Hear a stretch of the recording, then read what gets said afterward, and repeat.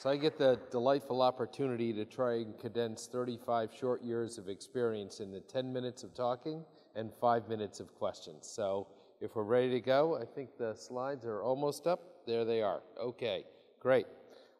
Just a very short background. The group that I have in GE Healthcare IT serves about 45 to 50,000 physicians and their staffs to help them deliver efficient and effective healthcare, as well as get them paid for doing so.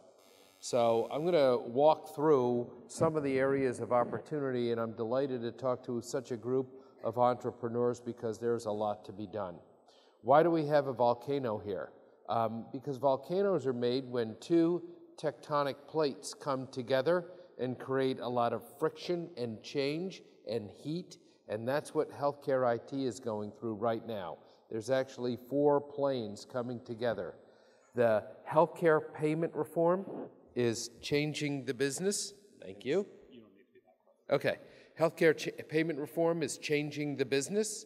That means that healthcare delivery is changing at exactly the same time, while demographics push the envelope of how much care is needed when there is less money to deliver it, at exactly the same time where there's an explosion of technological capabilities that you all represent.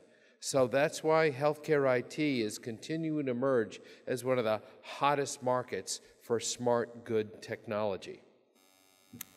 One of the things that I've tried to live, a principle to live by for the last 30 plus years is it's usually a very bad idea to run fast into a dark room, right?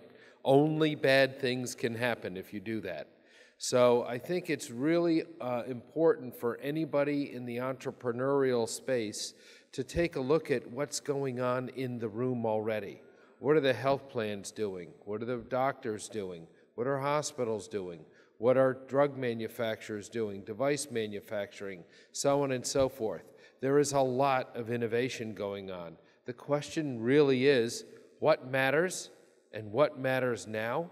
And how can we do something that makes a difference and gets adopted and creates lasting and sustainable value? Because without that, it's just a lot of activity. With those things, we can actually work together to make a difference. Let's go. Okay, so what else have we followed the path doing for a lot of years?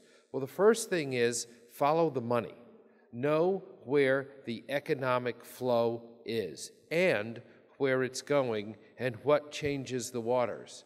For those of you who haven't gone through and tried to understand, and I'm speaking specifically in the US, but it applies to other countries, the Affordable Care Act is a fundamental earthquake in the businesses of health plans. It changes their game dramatically.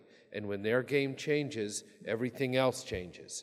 So that's why we think it's terribly important to put some context in what's going on in the payment landscape of the US, such that when we make new innovations, they actually help make a difference in that direction.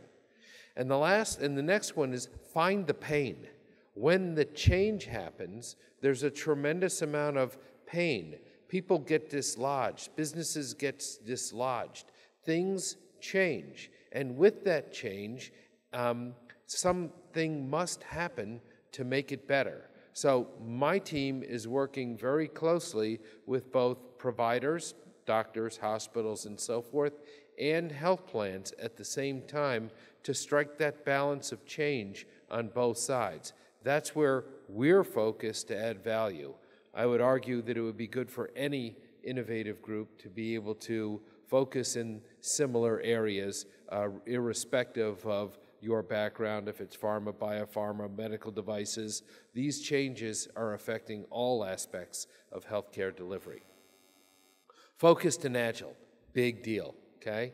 So once you follow the money and you find the pain and you pick your area of focus, my experience, our experience, our team tells us it's going to change again.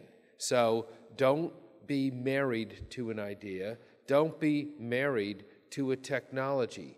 Keep your focus on the pain that you're going to resolve but at the same time, know things are going to change. And when they change, react. In GE, the famous word is pivot. People are always pivoting in GE. And I'm like, why are you doing that? And the real answer is to stay true to the goal. So I argue strenuously that we spend a lot of time thinking through and knowing that things are going to change. And that's okay if you're ready to change with it. I mean, how many here have seen the same technologies for the past 5 years? Tons of change, right? So how do you capture, how do you get that, how do you spread it, and how do you use it to make a difference? And that leads me to fundamentally a point that I really want to stress. I was blessed to be invited here by my colleagues at GE Ventures. I'm not actually a venture company. We're responsible as an operating company for delivering value to our constituents. So in starting to work with GE Ventures, I really started to understand that they are looking for attractive young companies to help us on our mission to help healthcare providers and others in the industry do better in their businesses. So then the next question would be, so what's attractive, okay? So what is attractive? Well, first of all, you have to have an attractive idea, something that is going to solve a problem that many want to solve and are ready to solve it now or are ready to solve it soon. Very, very, very important. The next thing is, how do you attract financing? Y'all are much better at that than I am. I just have to wrestle with customers to attract their financing and GE investments internally to attract theirs. But I'm sure you all know how to do that, right? As well or better than anybody in the world. The next piece about being attractive is being attractive to customers. Who actually has the problem that you're going to help them solve? And how many of them are there? Are there a lot of them? Is it a sustainable problem that you're going to fix? So we think it's really important to try to figure out, at least my group does, we really try to figure out something that many, many, many people have this same problem, so we can fix that and we can actually create value in the industry that we serve.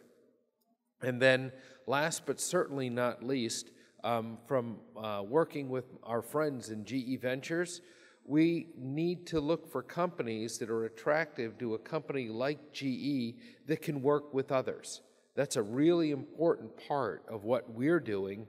I believe we're in the beginning stages of building a pretty exciting ecosystem and network of people who work together.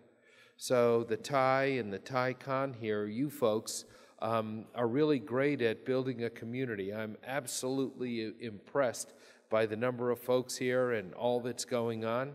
I'm really looking forward to figuring out how to work with my friends in GE Ventures to be able to build a network of innovators to really help make a difference in healthcare delivery, and again, not just in the United States, but worldwide. You'll see us expand over the next few months and years into more and more countries as we figure out new ways to help doctors and people get and receive health care in the smartest, most effective, most efficient way. I want to close and then open up for questions, and I can talk about how that happens in a sec. But really, when you step back and you look at it, the really key advice is healthcare IT is where a lot of value is going to be created. As we discussed at lunch, there isn't biopharma anymore without data and without getting into the flow. There isn't medical devices anymore without data and getting into the flow. So we really think that when we can share with you our views of the landscape so you don't have to run. We can actually show you where we think the opportunities are. That's important. So as you follow the money and find the pain that we can actually solve and then get that focus. Stay focused, but be ready to change because their value is out there, and we can help you be attractive. And we hopefully will find good ways to work together as we go forward. So I am very honored to have been asked to come here today and sort of open up this innovative panel and discussion for the rest of the afternoon.